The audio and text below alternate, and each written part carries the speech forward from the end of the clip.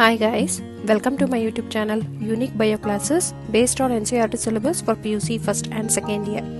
If you like my channel, please subscribe, like and share and hit the bell icon so that you can get notifications as soon as videos are getting uploaded. Okay guys, today we shall start our video based on the structure of an egg or ova. That structure of an egg or ova you will find in your textbook on page number 51. And this is that structure of an ovum or an egg. Now this structure of an ovum or an egg, it has been clearly shown. It has been shown with the fertilization. How sperms are reaching to the are getting fertilized with the ova. That it has been shown. But first we shall know what does this structure consist of. Okay, later we shall discuss about fertilization and implantation. Okay, we shall start. So I have drawn that structure of ovum here. If you find, this is a structure of an egg or ova or an ovum. So this structure of an egg consists of this kind of structure.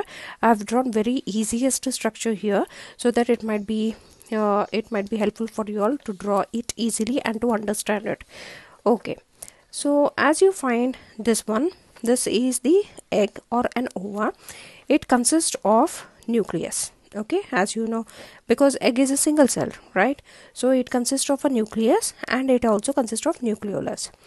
Now here it is covered by the plasma membrane. Okay, the innermost layer which we can find, it is the plasma membrane. Inner to the plasma membrane, it consists of the cytoplasm. As a normal cell consists of a cytoplasm, here also it consists of cytoplasm. That cytoplasm here it is called as ooplasm. Okay, that cytoplasm here it is called as ooplasm. Now in this you can find, in this ooplasm there will be presence of, there will be presence of cell organelles, which I have not shown here, but as in a normal cell you will find there will be presence of cell organelles like mitochondria, other organelles, okay, Golgi complex, this one endoplasmic reticulum. All those organelles will be present similar to the normal cell. Okay, so there is a presence of nucleus with the nucleolus, and nucleus is haploid. Okay, it consists of haploid number of chromosomes, that is 23 chromosomes will be present, and there is a presence of ooplasm. Ooplasm is surrounded by the plasma membrane, and plasma membrane it is surrounded by here vitelline membrane. The other second layer around this plasma membrane you can find, it is called as vitelline membrane. The space between the plasma membrane and the vitelline membrane, we call it as vitelline membrane space, okay, or perivitelline space, as we have shown here. Okay, it is called as perivitelline space. The space between plasma membrane and this vitelline membrane, that space we call it as perivitelline space. Okay, now there will be presence of a thin layer or transparent layer of zona pellucida. This layer we call it as zona pellucida, and surrounding to this layer there will be presence of cells. These cells are arranged in a layer called as corona radiata, or this layer is called as corona radiata, and the cells of it is called as cells of corona radiata. Okay, cells of it is called as cells of corona radiata, and the layer is called as corona radiata. Hope you got this structure.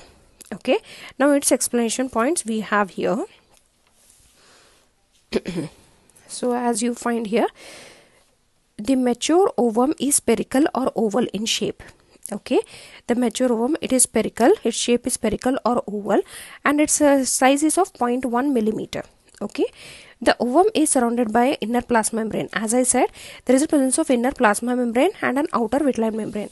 These two lines which we have shown, okay, inner one is plasma membrane, outer one is vitelline membrane.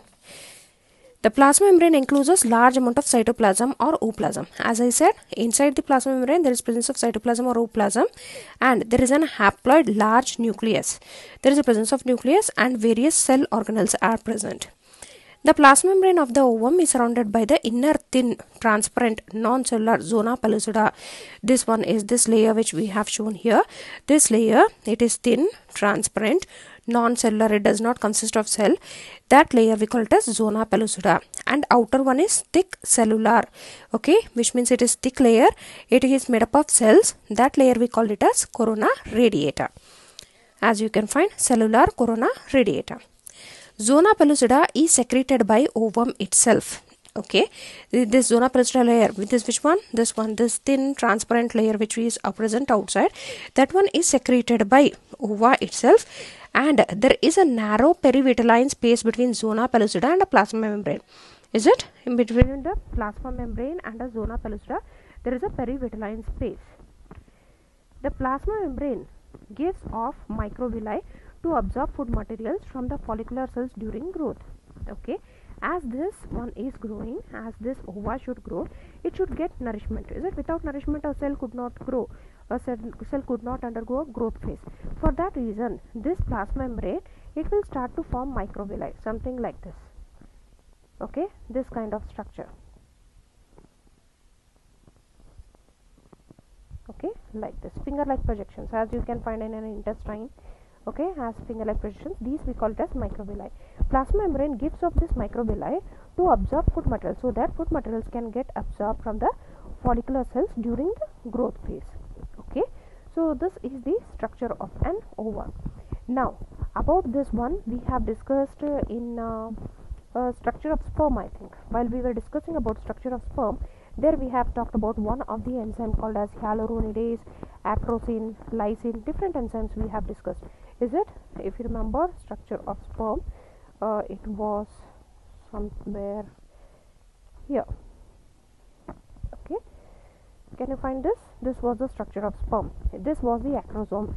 Acrosome consists of enzymes. Like we said, hyaluronidase, which used to dissolve the hyaluronic acid of an egg, and corona penetrating enzyme is present. That corona penetrating enzyme is used to dissolve corona radiata. Acrosine is present, which dissolves zona pellucida. Right? Hope you remember. If you have a note of that, you can see that one, and after knowing the structure of an egg, you will come to know. Right?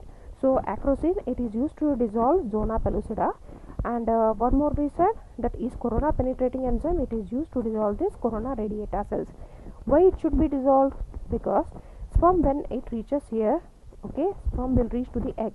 When it reaches here, it has to pass to this and reach to the nucleus, so that the nucleus of an sperm and the nucleus of an egg both should get fertilized, both should get mixed with together.